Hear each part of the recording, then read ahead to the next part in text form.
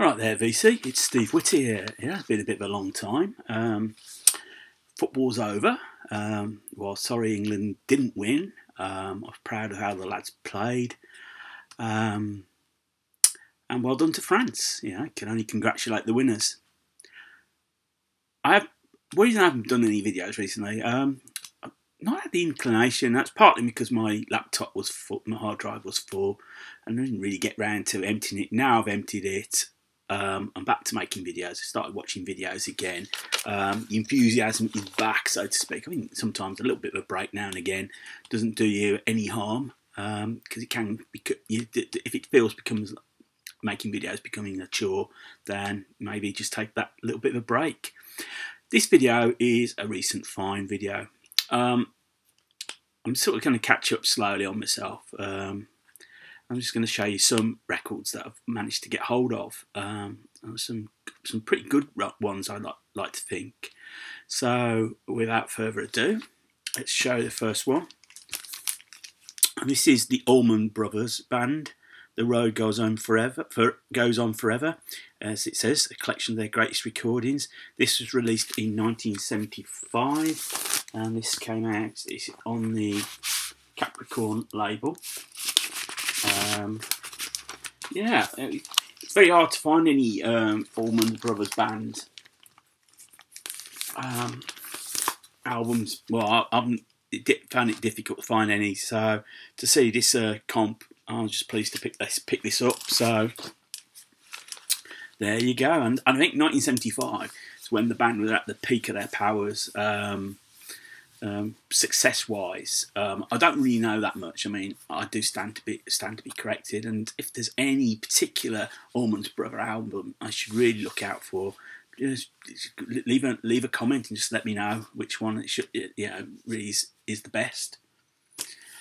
You know, I like rooting around in the pound bins, and I found a copy of Pet Sounds, a mono copy. I believe this may be an original from 1966, but I'm not sure, to be honest. Cleaned it up. It plays. That's the important thing. I know people, to some it's the greatest album ever made, and to others, it's going back to my last video, overrated. So I like this album. And yeah, really pleased to find this. I wasn't going to say no to it, even though I've got a reissue that came out in, I think, 2016. So it was one of the first pieces of vinyl I got when I started buying vinyl again. Next up, I'm really pleased to find this. This is Buffalo Springfield. Now, this is a greatest hits package that came out in 1973. It's a double album, and you can tell here it's covers very water damaged. Vinyl plays beautifully. It's a German pressing. It even comes in a beautiful WEA. And there you can see just there the German pressing. So on the Atlantic label, obviously it's got for what it's worth. But to me, having this, I think sort of this stops me having the need to go and buy the albums again. A bit like the Allman Brothers. Let me get this back in.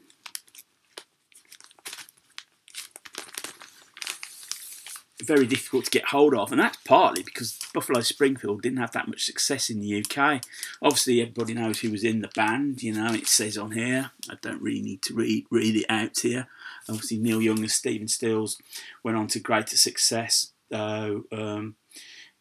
Jim Messina and Richie Fury have their own minor sort of success as well. So yeah, really pleased to find that. That's an unusual find, and if you do find that one, comp, I would recommend it, particularly those of you in the UK. Changing musical styles a little bit. Again, I found this in the pound bin. This is Buzzcocks in another music in a different kitchen. Their first album from released in 1978, produced by Martin Rushent.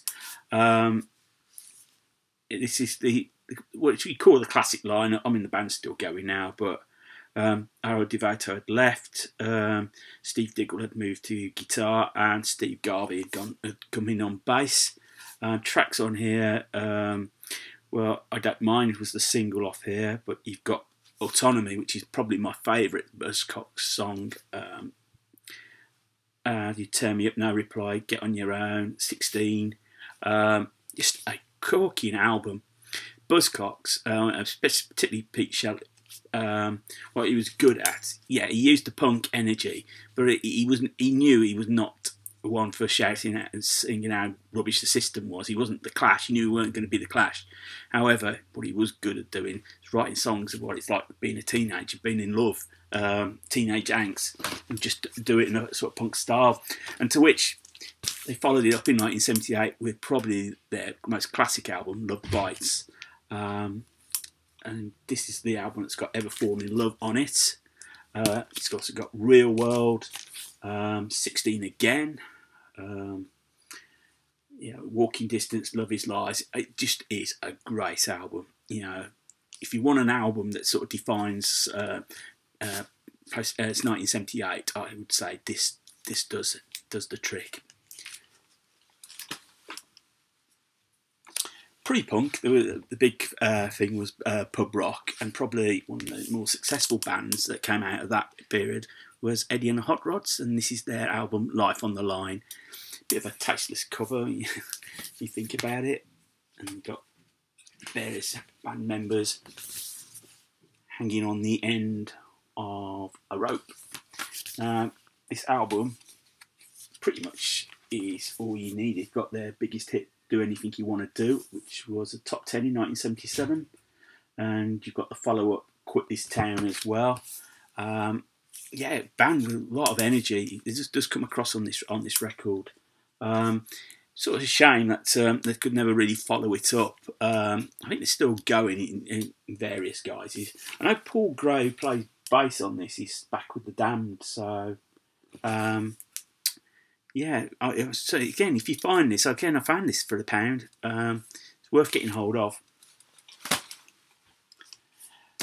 A couple of videos ago, I showed a haul of Erasure albums. The first, third, and fourth album, and it meant with some comments of being a one-trick pony and whatever. But I do like good music, and I think Erasure did make good 80s pop record.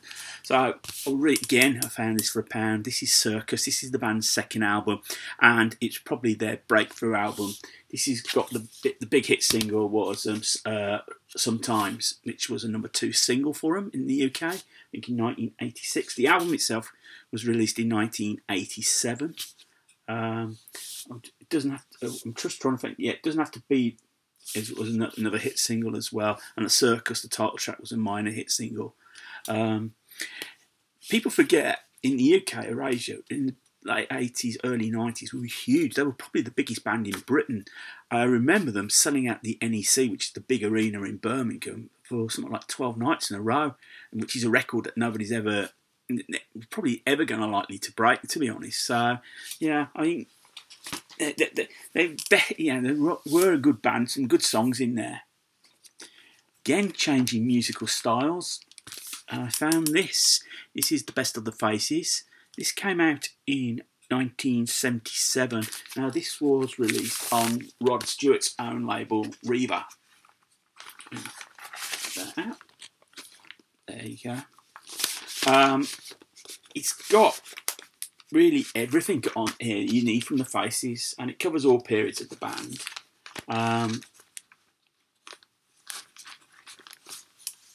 Let's just put this back in.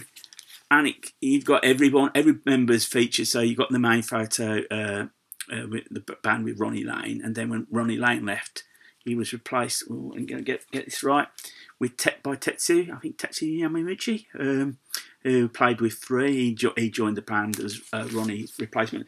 I don't know if he ever actually played on anything that was recorded. There's one sort of slight exception on to this. This is by the Faces, but the last track on here, It's All Over Now, their version of that is actually Rod Stewart's version, which was on one of these early Rod Stewart solo albums. So, but Faces up there with Mott the Hoople, early 70s band, has just been an absolutely corking band. Cannot speak highly enough of them. I was so pleased to find this because, again, finding Faces records, it can be expensive. To me, if I find a comp of a band that, I could do with getting some of their vinyls, I'll pick it up. And the final record in this batch, and I'm just showing a batch of 10. Again, I found this in the pound bin. This is Bruce Foxton's debut album. This is called Touch Sensitive. He signed to Arista after the Jam split. It contains the minor hit single Freak. But I have to say, the rest of the album is very 80s pop. It's totally different to what I would have expected. Outside Writers came in, totally different to Paul Weller. If you're expecting a sort of Son of Jam album, you'd be very disappointed. Again, there was 2 of these albums, so I had to pick one. And the one I picked is actually signed by the man. So, not often I get a signed record, but hey, it's not too bad, I suppose. Freak's the best track on there. So that's a batch of records I've had recently. It's good. It feels good to be back. Actually, it's been good to sort of like watch videos and just post a few things on Facebook and just enjoy getting back into the swing of things. So if you've stumbled across the channel for the first time and you like what you see, click on the subscribe button. 217 subscribers. I just got myself another one, which comes a bit surprised because I haven't done much recently.